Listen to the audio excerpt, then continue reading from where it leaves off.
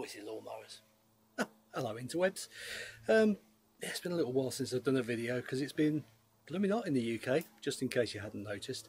Not that we complain about it at all as Brits, but it's been hot.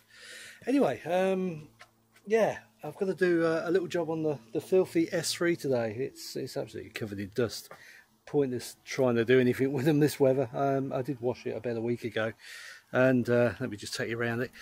It's yeah, it's sporting most of the Sahara at the moment. Look at that, ridiculous. But anyway, I digress. So what I'm basically doing today is the gearbox oil. It's one job I haven't done since I had the car. So yeah, gonna jack it up and have a look. Right, got it jacked up. Like I say, I'm going to do the gearbox oil today. I tell you what, the whole world's against me today with noise. I had the ice cream man come at the start of this video. There you go, by yeah, somebody going that, and a perfectly good plane up there that people are going to jump out of in a minute. Crazy people. Right. So yeah, gearbox oil. That's what I'm doing. Yeah. So when I've done the oil changes, you've seen this before. Let me just get you under here. You've got an under panel, so that's got to come off, and then it's pretty easy to get to. So let's get rid of that first of all, and then we'll carry on. Drop the plug out the side of the gearbox, and I think it's a bit low, I'll be honest. I don't know why, I just got this feeling in my head, but yeah, I've never done it, never changed it. I don't know when it was last done, so why not? Let me just show you what I've got anyway. So this is what's going in. There you go, good old comma stuff. Specify for the car. So who am I to argue? MVMTF apparently is the big code that you need to know. Fully synthetic. What more can I say? Let's just get it in the car, shall we? So there you go. Hope you can see there. That is the bung where you fill it, and in theory if you undo that there should be a little dribble come out, and that is the main bung in the bottom where you physically drop the oil. So I'm going to nip that one out first and just see if my suspicions are correct. They might be a little bit low, hopefully not, but I don't know, just something in my head. Don't know what it is, must be something in my head somewhere. And yeah, then drop the oil that's in there, top it up again. Gonna need some tools for this. Just so happens, hoping one of these will fit. It's something I bought years ago. It's been really handy. Even though it might be upside down. Is it upside down? Yes. Why would they put the sticker on the bottom? Yeah, okay. So, yeah, these have been handy in the past. I'm going to see if one of these will fit. And what do you know? One does. Let's take it out and I'll see if I can be useful to the internet. Draper, yeah, we know that. 10mm. Everything's 10mm and it's not missing. Brilliant. And the moment of truth. 10mm in, 19mm spanner. Of course it is. Let's undo it. Well, there is oil in there, so my theory was wrong. But to be honest, it does look a bit, and it smells a bit, ugh. So yeah, I think that's well past its sell by date. Yeah, let's get it changed. And this is where I get absolutely covered in oil.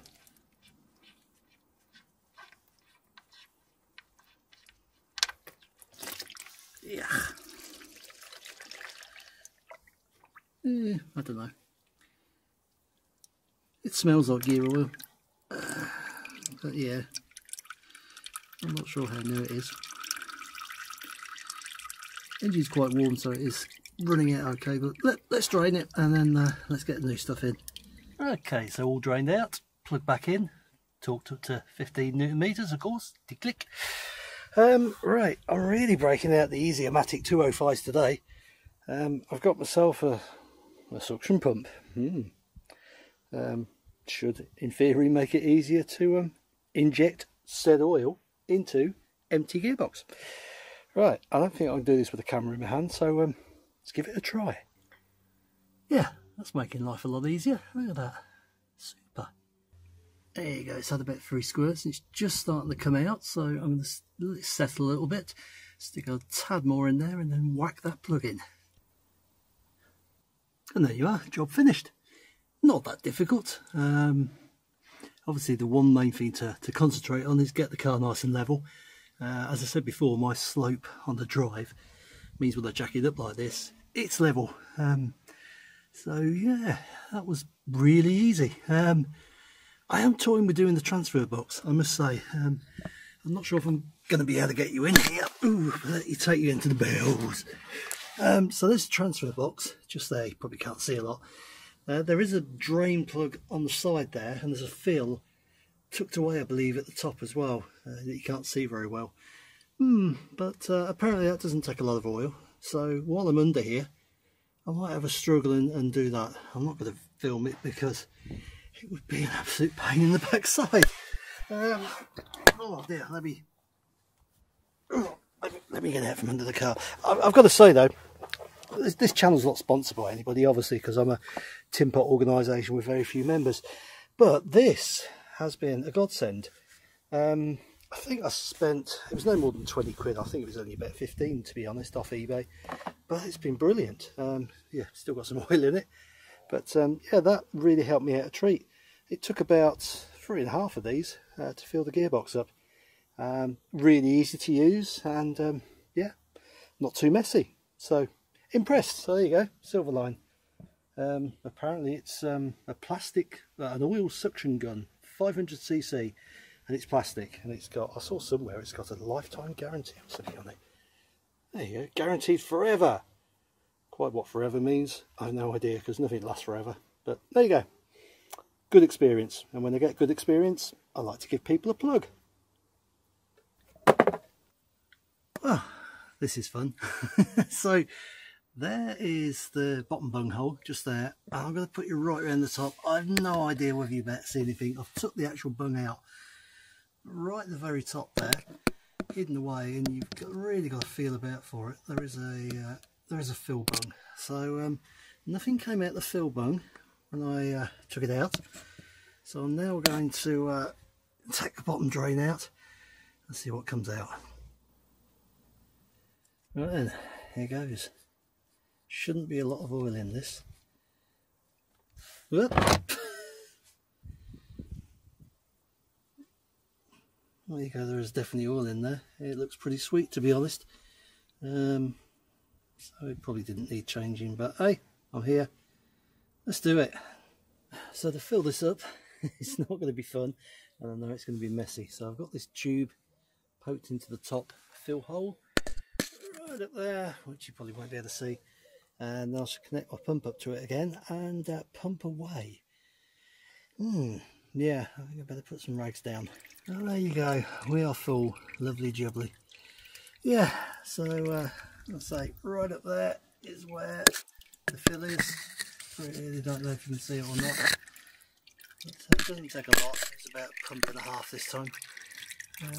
Yeah, we put a little bit too much in, for the simple reason that the pipe I was using pretty much fills the hole up. So just going to let that drain a little bit, just so it gets to its own level. Then put the bung back in, and we're all done. So there you go, all done under here.